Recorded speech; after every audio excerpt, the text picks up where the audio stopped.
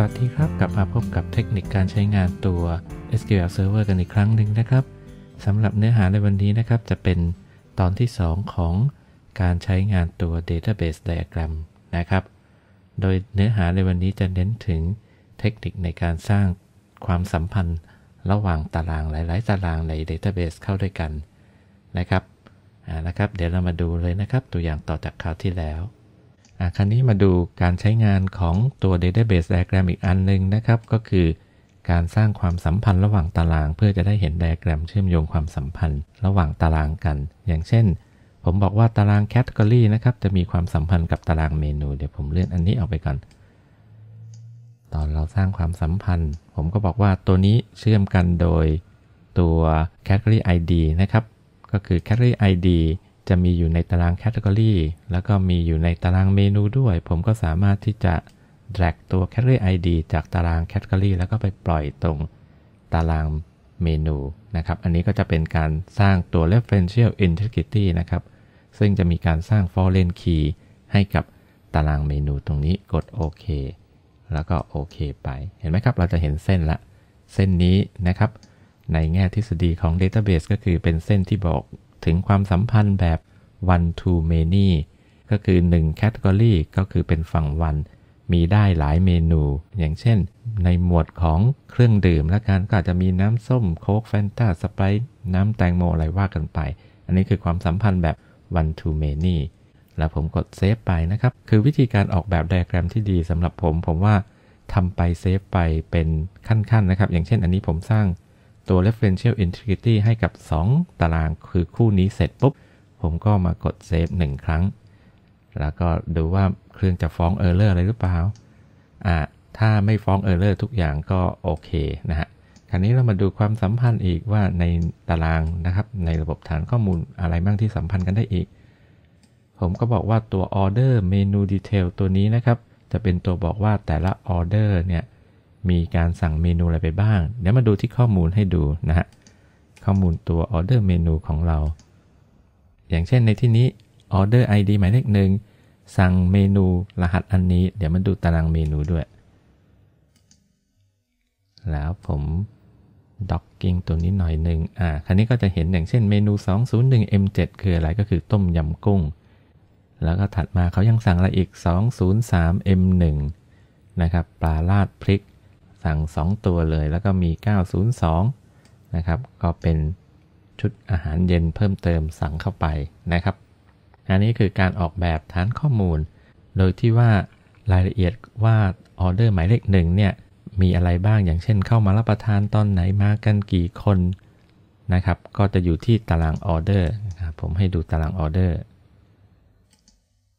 เห็นไหมครับอย่างเช่นออเดอร์เบอร์1นะครับลูกค้าที่มากินนะครับก็คือรหัส PH1 มากับเพื่อนอีก3คนรวมเป็น4คนนั่งโต๊ะหมายเลข5แบบนี้เป็นต้นพร้อมกับรายละเอียดต่างๆเข้ามารับประทานตอนกี่โมงแล้วก็ทานเสร็จกี่โมงจ่ายเงินด้วยวิธีไหนอันนี้ก็คือความสัมพันธ์นะครับอันนี้ผมกลับมาดูที่ Database Diagram ใหม่นะครับตรง Diagram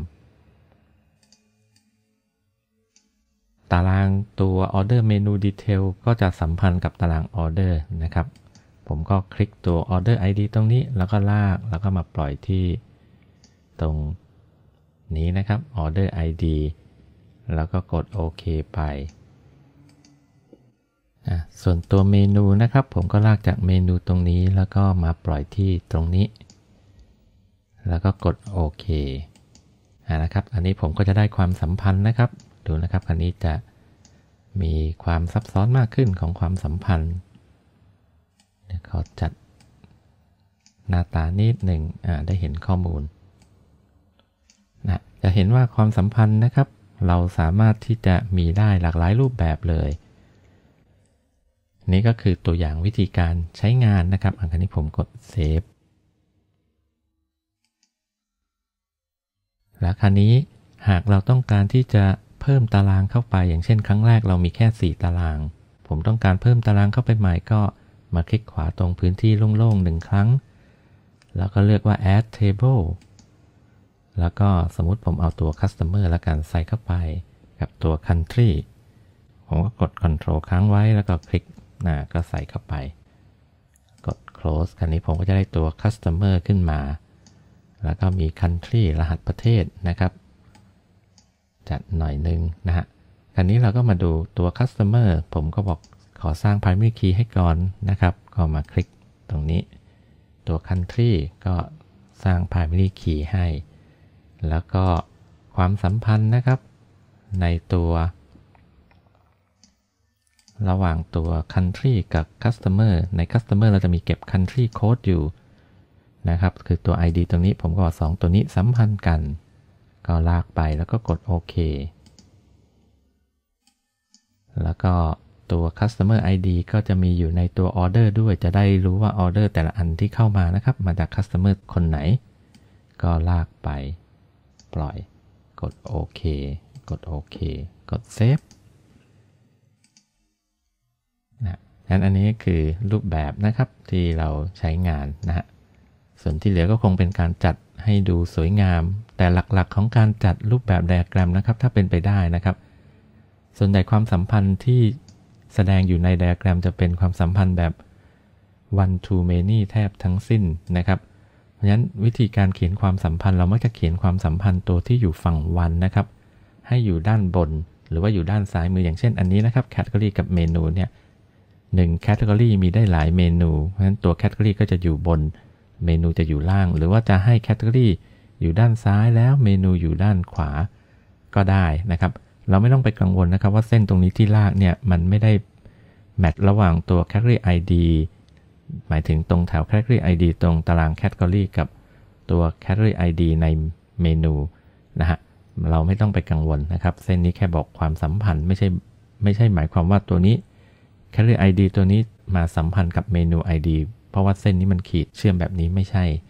นะครับจากนั้นเราก็นั่งจัดนะครับข้อมูลของเราให้เป็น one to many หรือว่าอย่างเช่นตัว country เนี่ยเป็นฝั่ง one นะครับ customer เป็นฝั่ง many เพราะว่าอะไรครับลูกค้าที่มาจากประเทศใดประเทศหนึ่งก็อาจจะมีได้หลายคนนะครับอย่างเช่นลูกค้าที่เป็นชาวสิงคโปร์นะครับอาจจะมีอยู่20คนในนี้แบบนี้เป็นต้นลูกค้าที่เป็นคนไทยมีอยู่เท่าไหร่เกาหลีมีอยู่เท่าไหร่นะ